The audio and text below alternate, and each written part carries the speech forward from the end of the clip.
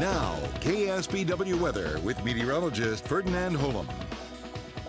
Good Sunday morning, everybody. We'll do a check of some tropical weather. We've got Tropical Storm Dora. Sustained winds now to 50 miles per hour. Last hour, it was only 40 miles per hour. You got to get to 39 to be a tropical storm. And then as we go through the next 24 to 48 hours, it becomes a Category 1 storm tomorrow. But the good news is, look where it goes. It goes out to sea, so that is great news. I'm sure they'll get quite a bit of rain out there.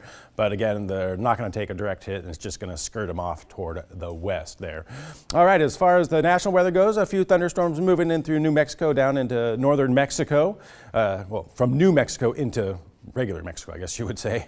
Some storms across the southeast right in there. A few storms, pop-up thunderstorms in through the Great Lakes. A few up in through North Dakota. And then out west, of course, pretty quiet. A few thunderstorms late last night in through the Sierra Nevada. They have a chance for thunderstorms again today. Hot up in the Pacific Northwest. Look at that. Seattle, 95. A little bit cooler out toward Bismarck, 70, 72. Chicago, nice in New York, 83. Dallas, 87. And Phoenix coming in at 114.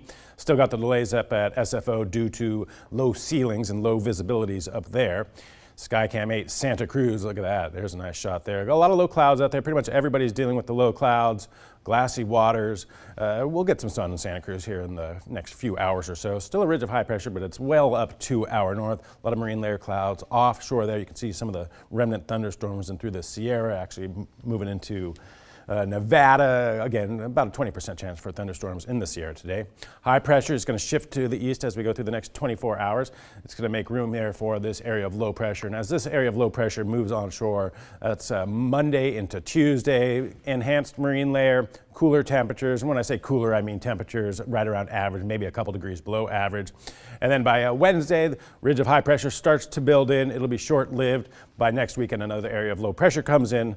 So a little bit of a roller coaster, but again, it's a very smooth and not too big of a roller coaster, I guess, an easy roller coaster. Down toward Santa Barbara and the Southern California coast, 70s today, hundreds in the Central Valley, 60 Eureka. Our weather, Ben Lomond, 83, 70 for Salinas, Monterey coming in at 67 degrees. Inland numbers, some 80s, so very comfortable, very nice out there. Nice summertime day, out enjoying the outdoor activities. Gilroy, 85, 85 King City. Carmel Valley, just a little bit cooler at 77 degrees. Here's your KSBW 8-day forecast. So not much of big fluctuations here. Mid-60s, mid-70s for the first couple days, low 60s to low 70s the next couple days, and then a little bit of a spike there on Friday, and then a little bit cooler as we look toward next weekend. And here's your KSBW 8-day forecast for our inland areas. Again, not much here, not a lot of big fluctuations in the temperatures, just mid-70s to mid-80s pretty much across the board, which is typical. You know, I did check the weather yesterday for my trip, and it's going to be very hot in the 90s, but very humid with 50% chance of rain, so it's going to be sticky. Yeah, you know, thunderstorms. You're on the Yucatan Peninsula, or where are you going? In the northeastern side of Mexico. Northeastern side. I'm keeping it a secret. I'm going to go off the grid for about 2 weeks. Are you gonna take this?